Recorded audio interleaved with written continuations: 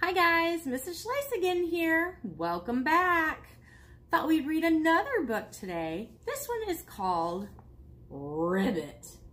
Notice that is a pig. So we're going to read this book. We have the cover of our book. We have the spine of our book.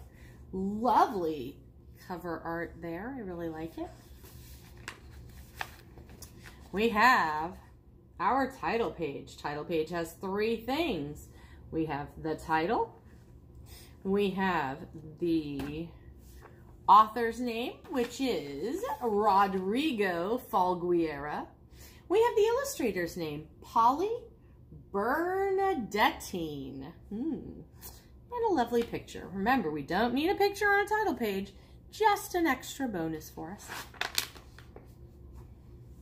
Once upon a time, there was a pond that was home to a family of frogs. It was their pond, and they were very happy living there. But one morning, they discovered a surprise visitor. It was a pig, a little pink pig, sitting on a rock.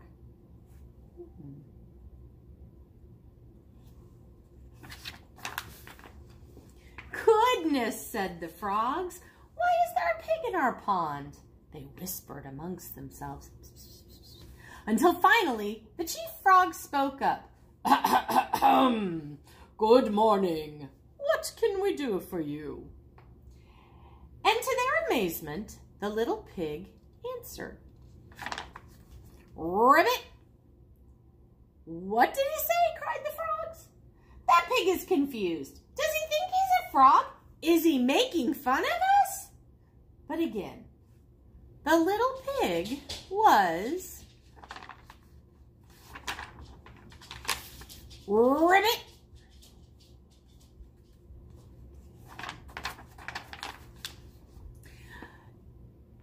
News of the little pig who thought he was a frog spread fast, and all of the animals hurried to the pond to see the visitor. This new relative of yours is a little pink, said the raccoon. He's no relation of ours, declared the frogs. He certainly sounds like a frog, said the weasel. Why would a pig want to be a frog, said the parrot. And what's wrong with being a frog, may we ask? Exclaimed the frogs. Everyone started shouting at each other, completely ignoring the little pig, who just sat there practicing his ribbit. The animals laughed and laughed, and the frogs got angrier and angrier until finally the chief frog shouted out, "Stop! We're not getting anywhere by fighting. We must go and find the wise old beetle. He'll know what to do." The wise old beetle?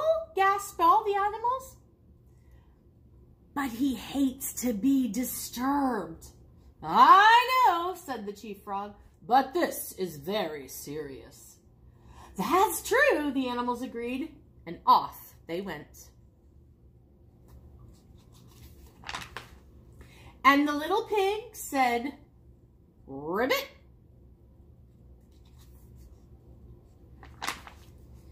The animals found the wise old beetle and tried to explain the problem. It was hard for him to understand because they were all talking at once. In the end, he agreed to go with them to the pond. But when they arrived,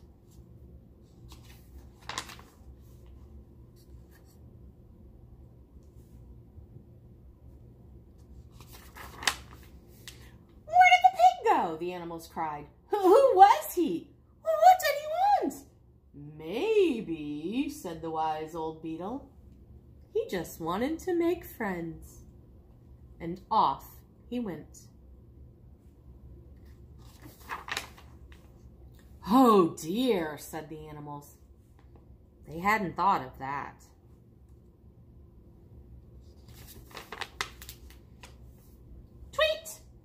And sure enough, sitting on a branch high up in a nearby tree was the little pig.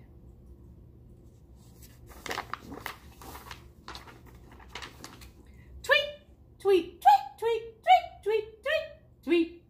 He was surrounded by new friends.